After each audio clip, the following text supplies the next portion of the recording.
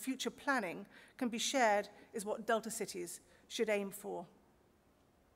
And while some Delta cities already have collaborative agreements, this conference, it was felt, had helped to forge new ones and stronger ones. And indeed, last night, as an example, host city Rotterdam and New Orleans signed a formal letter of intent.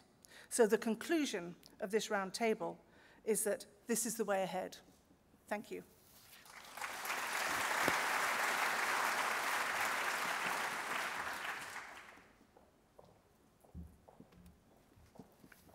Thank you so much, Henk van Schaik, Rory McLeod, and Barbara Groom, for taking us in a very brief overview through the round tables of this morning. And actually, two of you were talking about acting and rolling up the sleeves. And I'm not sure whether you know it, but Rotterdam is always said to be famous for its ability to act. And you can find out for yourselves, because it is said that in Rotterdam, when you buy a shirt, it is sold with the sleeves already rolled up. And there is a big department store across the street from the conference venue where a large sale is going on. So if you feel the need to find out for yourself, you maybe can do this afternoon. So I would now like to introduce to you Ms. Anna Fornells de Frutos. She's the chair of the Ethics and Finance Committee of the Adaptation Fund Board.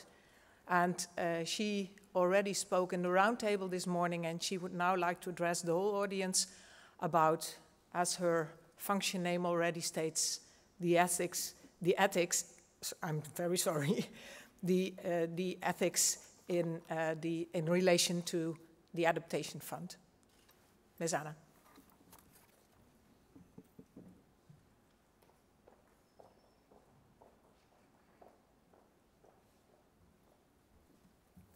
Thank you very much. Well, first of all, I promise that those that attended the roundtable, Finance of Adaptation, I'm not going to give the same presentation. As you see, this one is completely different. I will talk about ethics and the Adaptation Fund. First of all, I would like to say that for the Adaptation Fund, there are two key principles: impartiality and independence. It's really important that in the decision-making of the Adaptation Fund, these two principles are respected. That's why we have two different legal tools, the oath of service and the code of conduct. But also there is a need of an institution that really guarantees that these principles will be respected by the members and alternates of the Adaptation Fund Board. And this is the committee that I have the privilege of chairing. It's the Committee of Ethics and Finance. And what does this committee is to oversee the implementation of the Code of Conduct, and also sometimes there could be misinterpretations. So we deal and try to address them, and we also deal with the consequence of breaking this Code of Conduct. The first time when I came to the Adaptation Fund Board, they gave me a paper. It was the oath of service. And then when I read this paper, I discovered what I had to sign. There are two different scenarios that could happen and could appear during our sessions, during the Adaptation Fund Board sessions, and that are really important to find a solution and find a procedure to face them. One of them is that we deal with documents that sometimes are confidential and are very sensitive.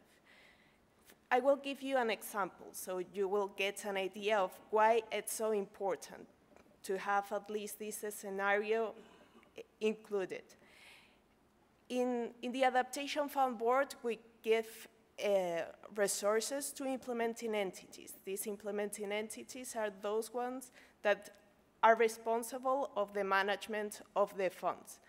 But we are not going to give them the money if they don't get the accreditation that will prove that they meet the fiduciary standards.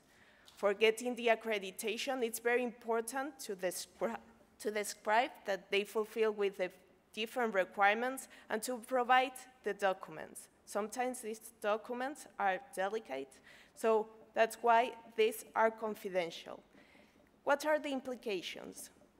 Once you see the document that is seen by a panel, we have a specific panel that deals with these questions, they have to they assume the compromise that they will not disclose any information they will get from these confidential documents. Not during the term of any member, an alternate, but also you don't have to disclose the information afterwards, once you are outside the Adaptation Fund Board. And a second situation is the conflict of interest. I will explain later on, but you cannot forget that projects and programs are presented by governments, and some of the representatives that are participate in the Adaptation Fund Board represent governments. So there could be a conflict of interest. So once there is a conflict of interest in the oath of service, you are obliged to not participate in the concrete deliberation and decision making.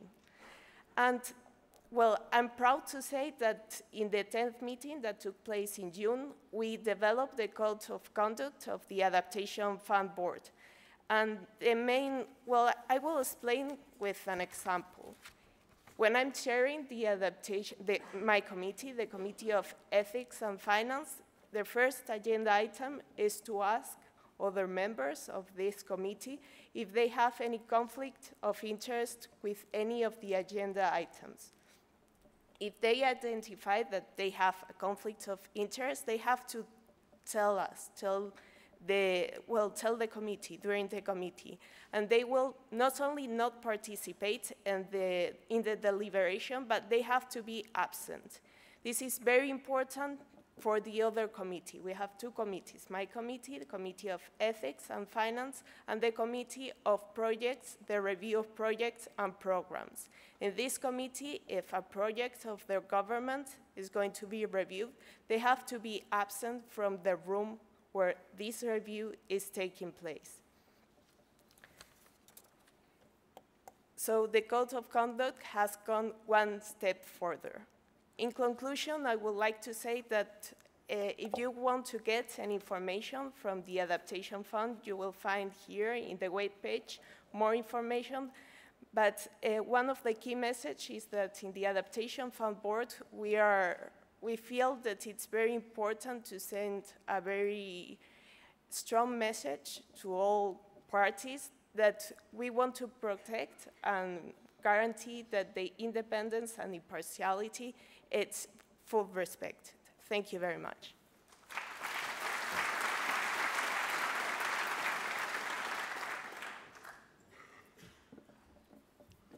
Thank you so much, Anna, for your contribution. I think you've showed us that not only filling the fund is a very difficult job, but also handling all the applications requires a lot of, how do you say it? It's very delicate to handling all the applications, and we wish you a lot of success with your good work. And now we're nearly at the end of our conference, and still we have one more winner to announce. On Wednesday, when we started the conference, we had the competition of the Delta City of the Future. Yesterday, we also had a winner to announce in the Delta competition. And today we have one more. Today, it considers the Best Young Science Award of the conference. And the award will be announced by Mr. Carlos Nobre, who is from the National Institute for Space Research in Brazil, and he will guide us through the exciting moment where we hear which of the scientists will win the prize. Mr. Nobre, will you join me on stage?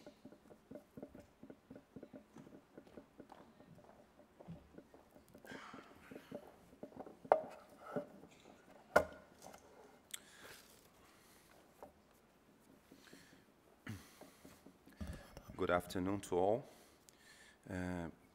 I have the honor of being chosen to present the winners, in fact, there are two winners of the Young Delta Scientist Award competition